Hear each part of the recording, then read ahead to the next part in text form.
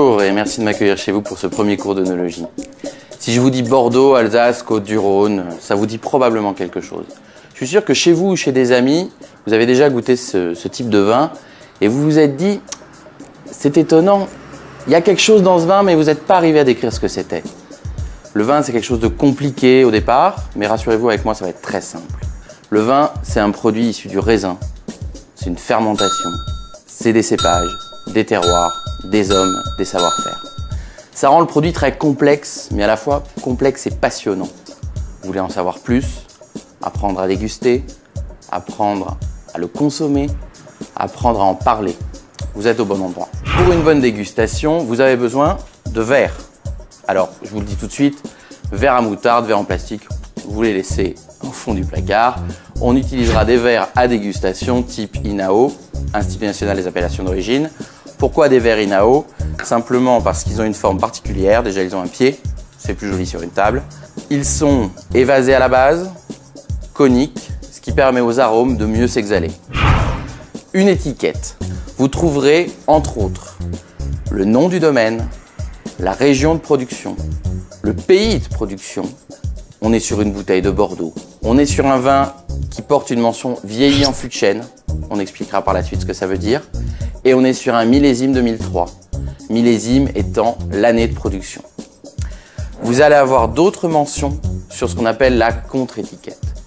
Les cépages qui composent le vin, le terroir sur lequel a été produit le vin, éventuellement les rendements produits.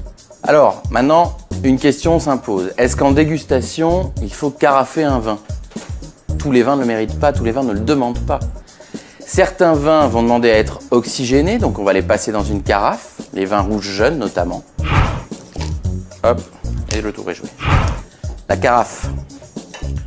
Choisissez de préférence une carafe à vin, carafe plate, évasée. Le principe du carafage étant de permettre au vin d'avoir une surface de contact la plus grande possible avec l'oxygène de l'air pour que cet oxygène permette aux molécules de s'exhaler. Premier moment du carafage, l'avinage, très important. Si votre carafe est souillée, même si vous l'avez lavé 50 fois, entre parenthèses, oubliez complètement le lavage avec des produits lessiviels. Très mauvais pour le vin. Lavez toujours vos verres à dégustation, vos carafes à l'eau bouillante et rien d'autre. Pourquoi l'avinage? Comme je vous le dis, la carafe peut être souillée. Résidus de produits lessiviels, résidus d'anciens vins non partis, autant d'éléments qui vont provoquer des odeurs qui peuvent gâcher votre dégustation. On va ensemble aviner la carafe. Et vous versez un petit peu de vin, un petit peu plus. Voilà.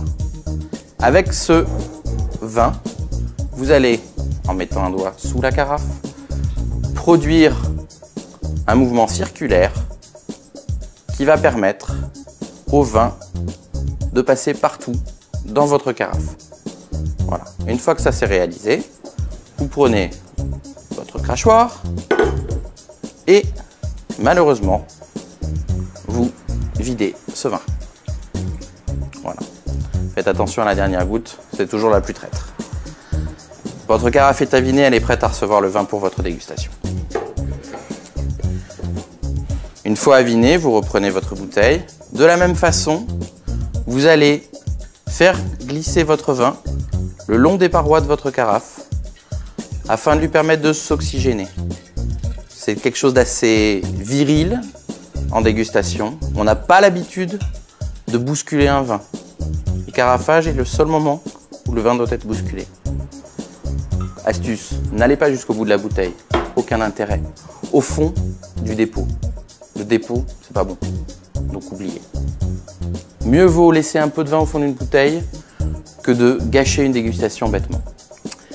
Cette carafe, vous allez la mettre de côté pour votre dégustation. Un vin peut mettre du temps à s'oxygéner.